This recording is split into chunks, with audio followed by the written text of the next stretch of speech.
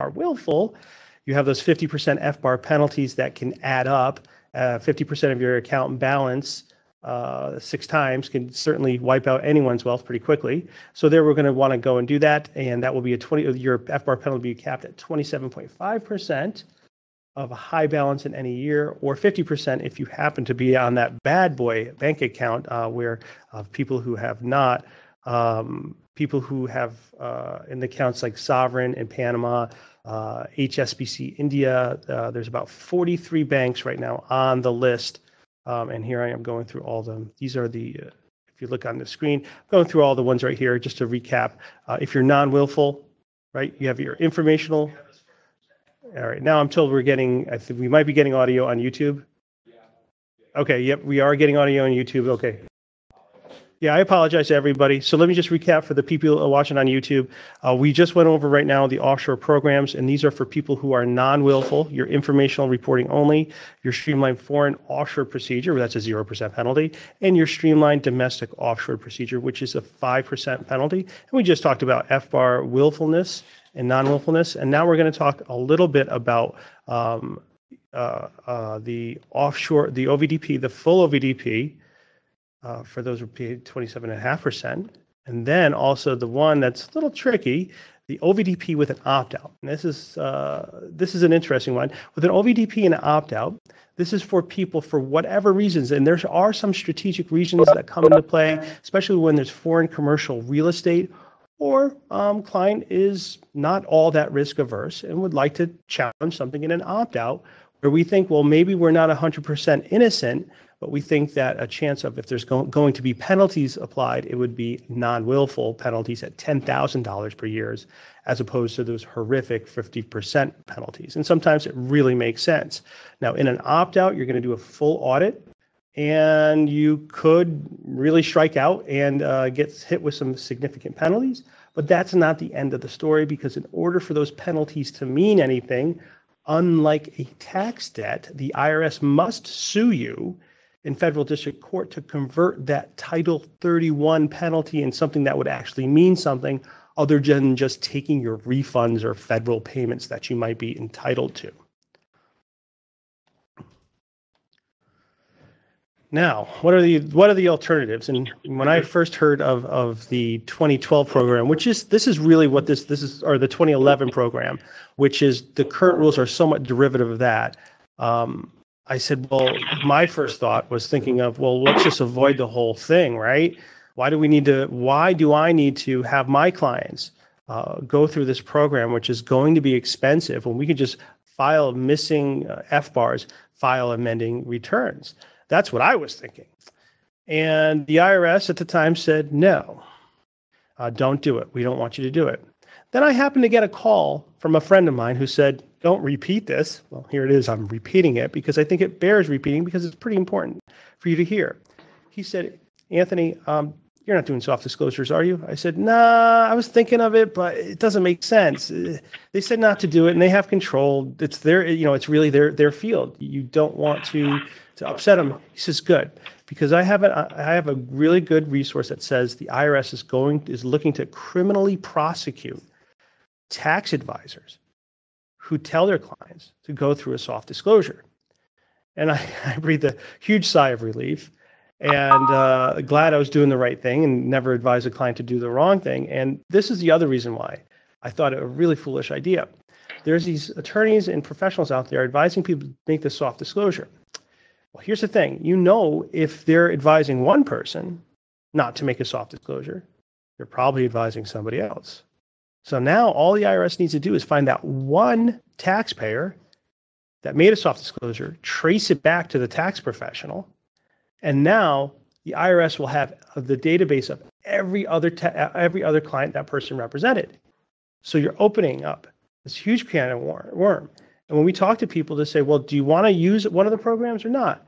Quite honestly, I would advise someone to do nothing over making a soft disclosure. I don't know if I'm quite allowed to say that. Well, I want you to comply, but I just want you to realize that you're really risking everything, because this is what goes out the window when you make a soft disclosure.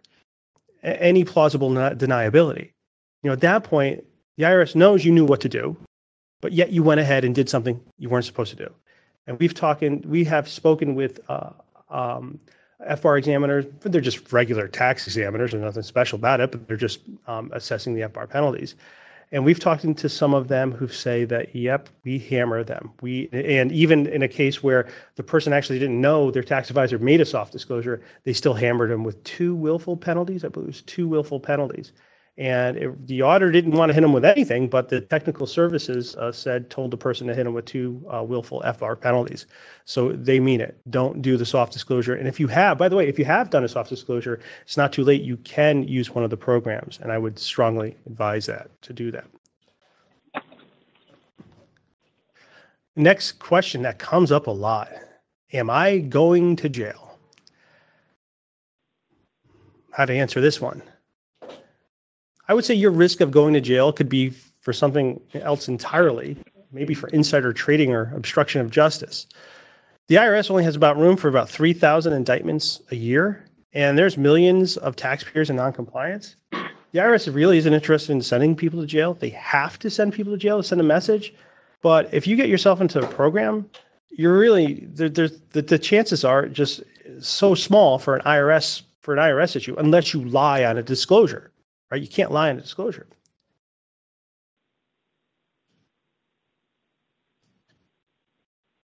Our next question is, will I raise flags, right? People want to know, if I go through the disclosure, will I raise a flag? Am I going to make my life more difficult or not by going through the program? The answer to this is, well, you already raised a red flag, right? By having foreign accounts, you've already raised the red flag. The question is do you want to put that red flag down?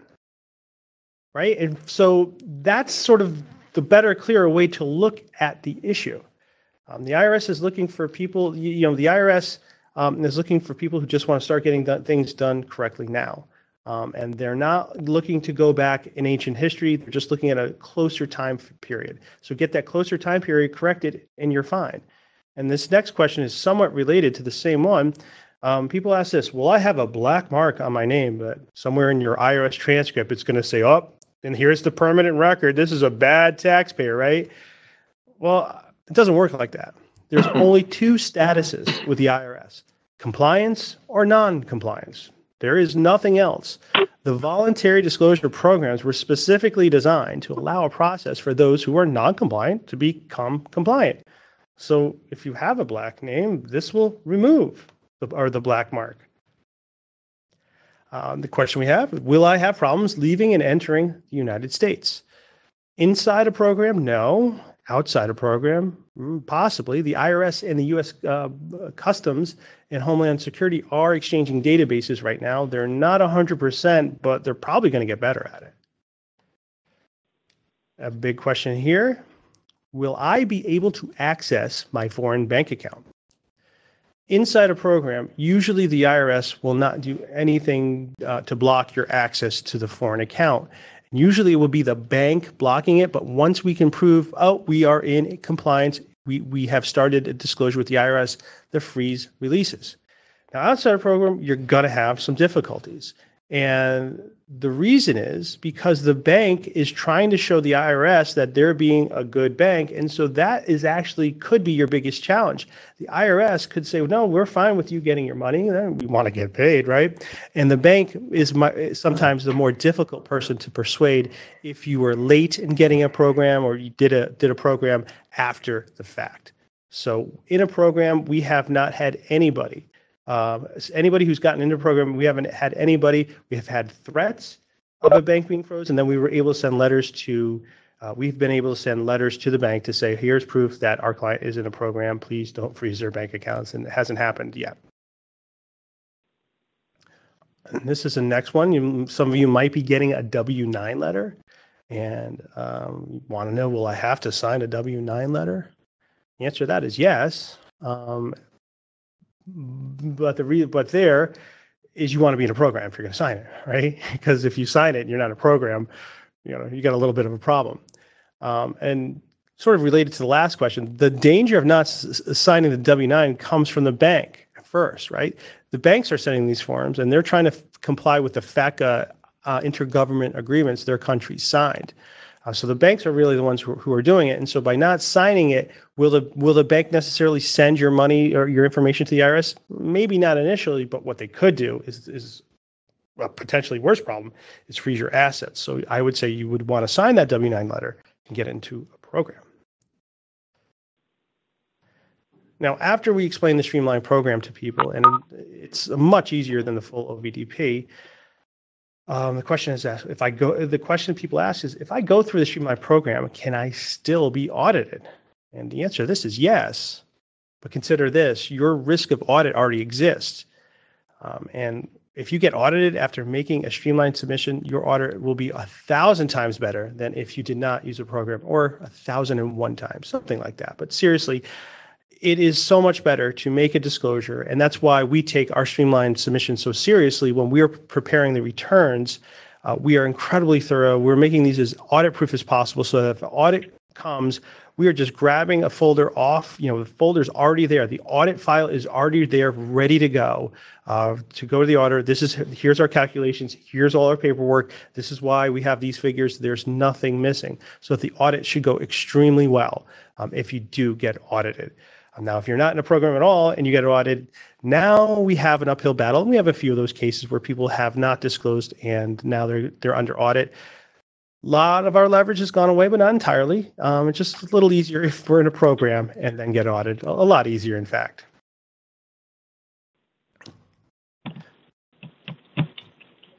And here's a question.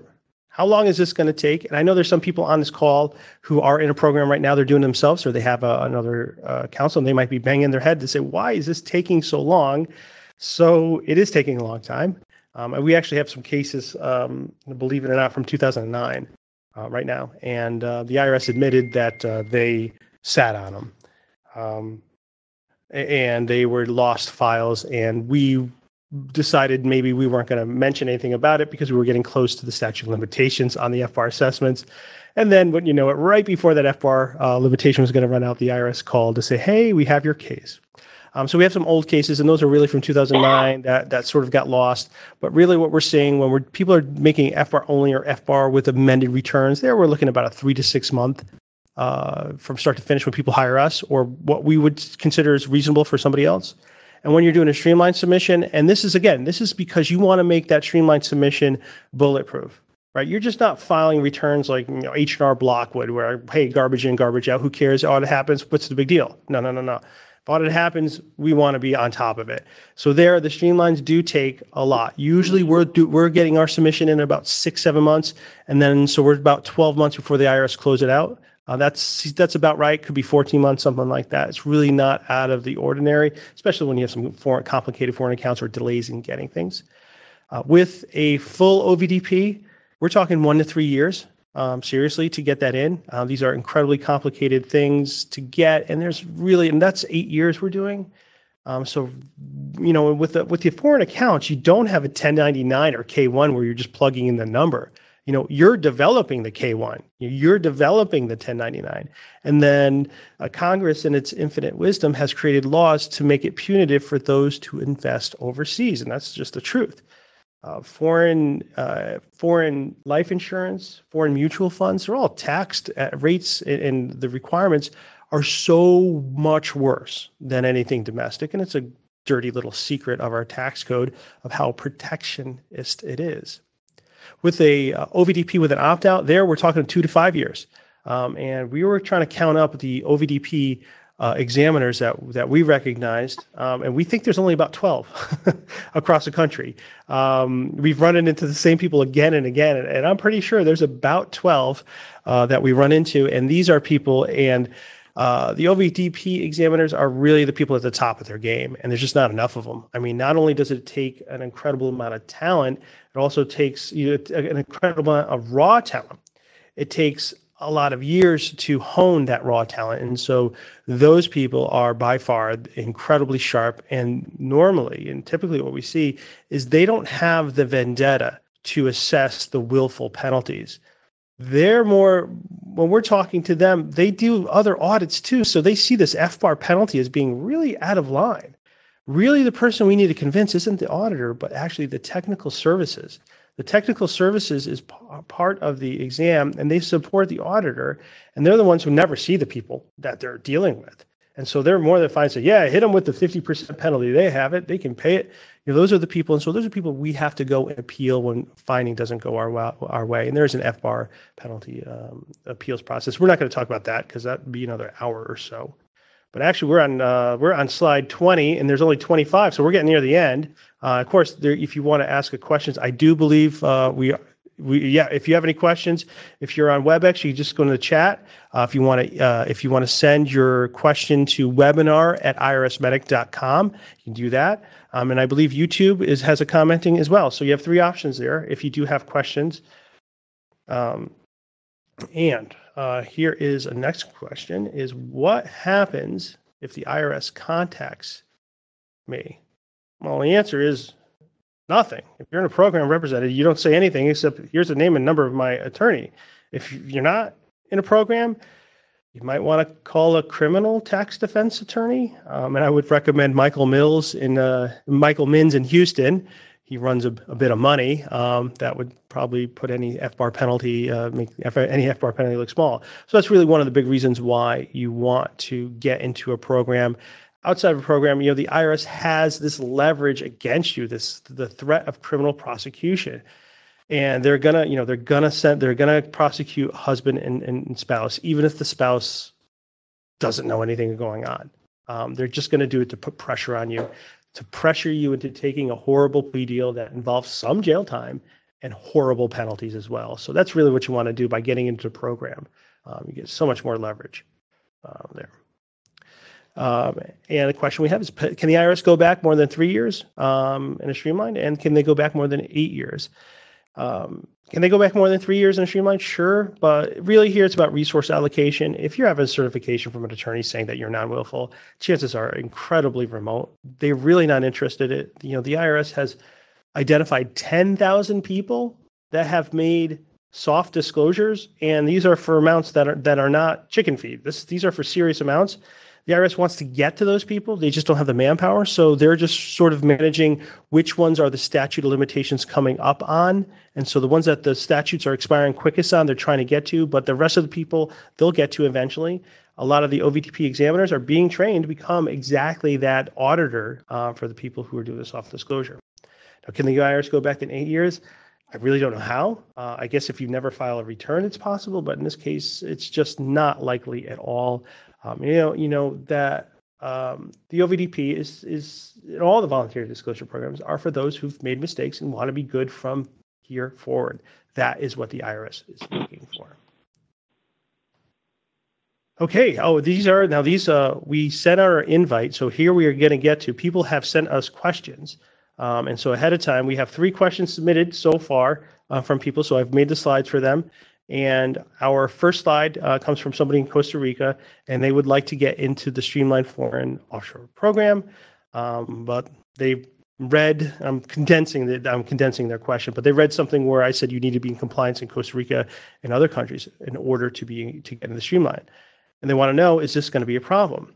And I didn't realize what they were asking, and sort of until a few minutes ago, because my answer is no. You have to get into compliance. Not as long as you get in compliance with the country you're living in, you can go through the Streamlined program. That is one of the requirements. You must be in tax compliance in Costa Rica in this case. And now I think what they're asking is how do I get in compliance with Costa Rica? Well, we work with tax firms and CPAs. Even advisors from around the world in every country. It's incredibly exciting. And actually in Costa Rica, we have a couple different firms. If you're looking for a big firm, we have IRSMedic. We work with them. They're great, and they really certainly know their stuff on how to be in compliance with Costa Rica. And then with them, they do certain tasks. There's a lot of, in Costa Rica, specifically, there's a ton of corporation filings to do, corporation lookups to do, and there's a lot of legwork to do that's a little bit difficult for us to do in Connecticut. So we have a few people on the ground to help us out all around the world. So that's that I hope answers the question. If not, again, just chat or send an email. We can give you some more clarification on that. Now, this was somebody from, I think, Switzerland. So I'm just condensing her question a little bit. My facts are those of non-willfulness. I entered into the OVDP and now seek transitional acceptance into the streamline. Can I avoid the 5% penalty by demonstrating my total lack of willfulness?